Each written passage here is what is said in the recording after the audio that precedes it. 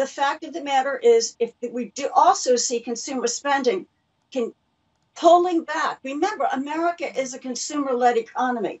If those numbers start to pull back, you are going to see weakness in the market. And you know what will happen is that technology will continue to climb higher. The discord between technology and the other sectors will just continue and exacerbate the feeling that the market is uneven, because that's what, the criticism is, that it's too uneven.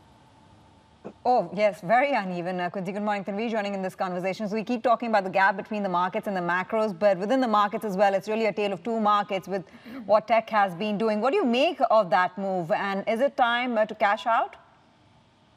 No, I mean, what's interesting is from March 23rd on, when the Fed basically gave the Fed an underpinning of liquidity, tremendous liquidity, but also had the markets functioning again, investors and traders came up with some certainty, pockets of certainty.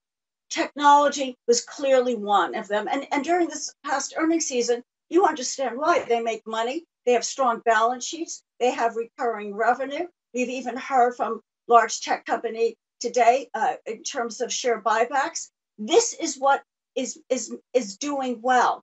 And the market is prepared to pay a higher premium for that in a period of scarcity.